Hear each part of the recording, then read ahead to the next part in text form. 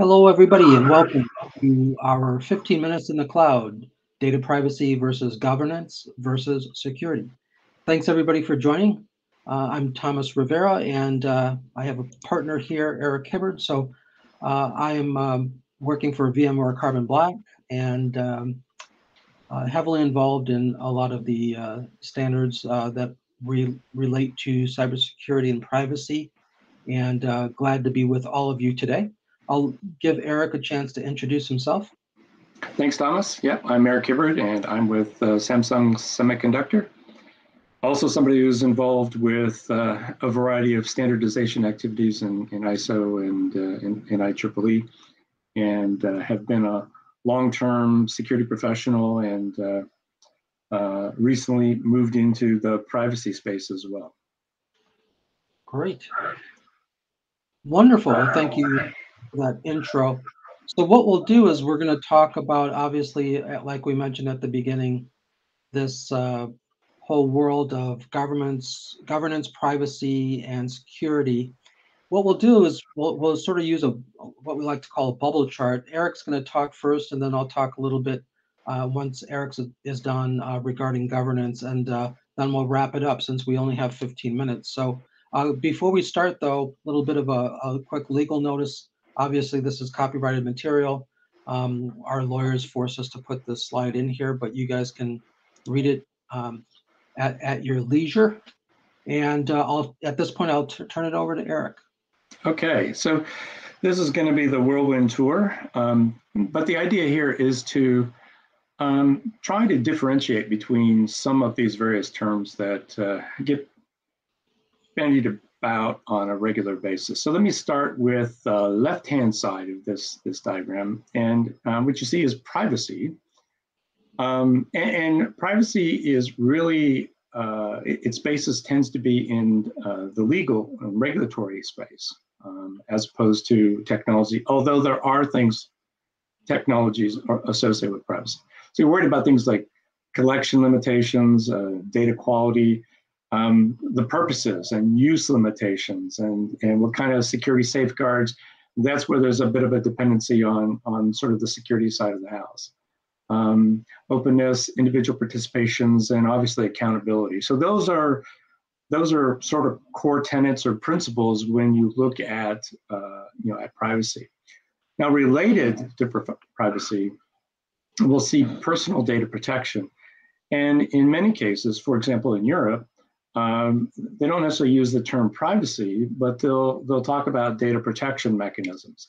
So this is safeguards that address specific laws and regulations around personal data. Personal data absolutely varies by jurisdiction. Jurisdiction could actually, be a region like Europe, could be a country, could be a state, for example, in the U.S., might even be a locale. So it can vary significantly as to what needs to be protected. In addition, there may be specific requirements in terms of minimum protections or specific technologies that need to be used. So think of this as the privacy angle is the sort of the higher level, what you're having to deal with if you sort of wander outside of those general principles. You're likely to encounter some problems, and they may not be explicitly addressed by the regulations, whereas the data protection piece does tend to be aligned with sort of minimum requirements, if you will. On the right-hand side, we see information security and cybersecurity. So information security is very broad, and it hails back to essentially three tenets: confidentiality, integrity, and availability. And it's not restricted to the digital domain. So paper is still a thing, and this issue is important to note because it's the broader scope, all right? And so it covers things like employee training and a really, really wide range of activities. On the other hand, cybersecurity also concerned with confidentiality, integrity, and availability, but it's focused on data. And you'll see that from a cybersecurity perspective, there's also a focus on things like identifying, protecting, detecting, responding, and recovering with regard to data and events and incidents. So something bad has happened, or something has happened, and you need to basically deal with these. So, and then at the bottom, we have ethics, and we show in at least this slide that ethics is all encompassing. And the way I like to characterize it in this context is ethics, looks at the problem of, should we, can we do something? And a lot of engineers and techie types are really focused on, can we do this? How do we do this? But ethics plays more into, should we do this? And what are the implications? So if you've actually enabled a certain kind of technology, have you thought through, for example, the privacy and security considerations that really need to be factored into this space? Ethics is often cultural or jurisdictional sort of norms and can vary significantly. And one example I like to give is, if you're talking to many of people in Europe, privacy to them is like gun rights to a Texan. So it's part of their core. It's part of their fundamental. A lot of their ethics will in fact be influenced by those kinds of things. So the bubble chart here is basically intended to show you that these things are not the same. There is overlap, but when you look at privacy versus information security, that overlap is not massive. There are many different things. So, for example, privacy is not focused on. Information security is not focused on privacy. However, privacy is hard to achieve without some measure of security, information security as well as cybersecurity. It's also worth noting that the privacy and the data protection side tends to be heavily regulated. That can vary by jurisdiction. And so in the world where you're dealing with both privacy and security, many of the privacy elements will tend to get a bit more attention because there are regulatory consequences for not dealing with it appropriate. So that sort of sets hopefully a bit of background for you in terms of what are these things, how do they interplay. There are many standards that deal with various aspects of this, with possible exception of ethics, but the others come into play. We are seeing, for example, in the case of ethics, artificial intelligence. This is an area where there is some discussion about the principles of ethics there. So with that, I will stop and let Thomas talk a bit about how governance sort of plays into this sort of broader scheme.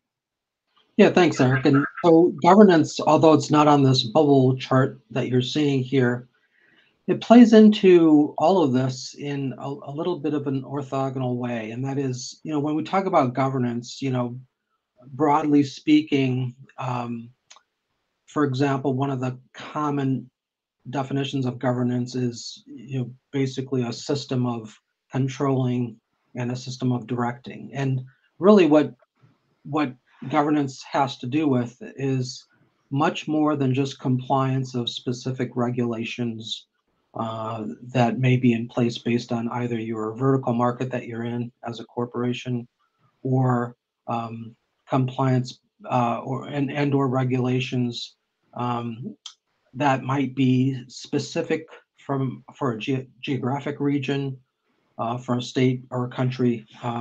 For example, the EU, the European Union, for example, has things like GDPR. So it's sort of an all-encompassing framework that allows a company to make sure they're doing the right things, not just from a compliance, from a regulation perspective, that legal aspect, but also doing the right things for the company, which may not be tied to any regulation at all.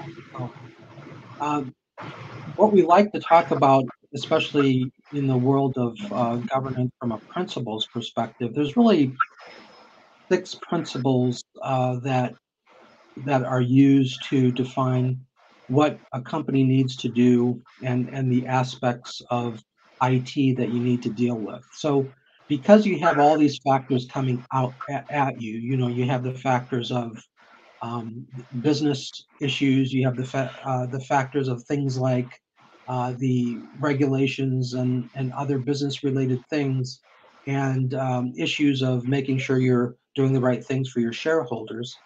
What we do is within the world of governance, we use these guiding principles, if you will. So there's a set of 6 principles. These are actually used in an ISO standard that outlines these principles. These 6 principles are the following. It starts with responsibility, strategy, acquisition, performance, conformance, and then human behavior. So these 6 principles are different lenses, if you will, of dealing with the controlling of your organization to make sure that you're not only conforming to specific regulations and compliance issues for certain vertical markets, but also doing right for the company. And that could be shareholders, it could be making sure that from an ethics perspective, all the right things are being done. So taking the principles very quickly one by one. Responsibility, obviously you're making sure you're doing the right things and you're having the roles and responsibilities appropriately attributed to the right people within your organization to make sure that from an IT perspective, you're doing the right things. Strategy, obviously you're going to work on the strategy and making sure that you are doing all the right things from an IT perspective across the organization to accommodate everything that your organization needs. And then the next one from a governance perspective in the world of principles is acquisition. So you want to make sure that you're doing the appropriate acquisition from an IT perspective um, for all of the different things that you have to worry about, all the ways from privacy to security, and the list goes on. Next one from a principal perspective is performance. So you got to make sure that, again, from an IT perspective, the overall IT infrastructure is performant, and then tying into that performance for all the different things that you have to deal with to make sure the organization can function appropriately. Um, the fifth one was conformance, so making sure that you're not only conforming, like I said before, to the legal aspects, but also to the other aspects of doing the right things. You might have, for example, the need to conform to specific, let's say, issues of securing data and then retaining data for a certain period of time and then disposing of that data at the appropriate time when it's no longer needed. That may actually fall outside of the typical regulations that you might be um, dealing with based on your organization, but it's still important to the company itself. So those are always factors to follow. And lastly, the human behavior, which is the last principle. Sort of obvious, but the making sure that the employees are doing the right things and behaving appropriately to properly conform to everything that you have to do from a governance perspective. So I'll leave it there, and if you have questions, we can answer those in a blog post afterwards. And if you're interested in any of the topics that we've covered here, because it's actually sort of a broad-ranging list of topics, we are having an upcoming Storage Security Summit. It actually is coming in May, specifically on May 11th. It's a complete virtual summit. And feel free to register for that event. We'll be talking about a lot of the topics that we covered today. So feel free to register. It should be a pretty good event, actually. We're looking forward to it. We also would like to thank you for watching today. Please do rate the this particular webcast so that we can make sure we're doing the right things and we can continue to do better and better. We put a couple of links in here for additional um, resources from our educational library within SNEA, so feel free to check those out. And also just wanted to say thank you for joining, and I'm sure Eric would like to say thank you as well. Yes, thank you, and we look forward to maybe seeing you at the upcoming Storage Security Summit. Great, thanks everybody. Talk to you soon.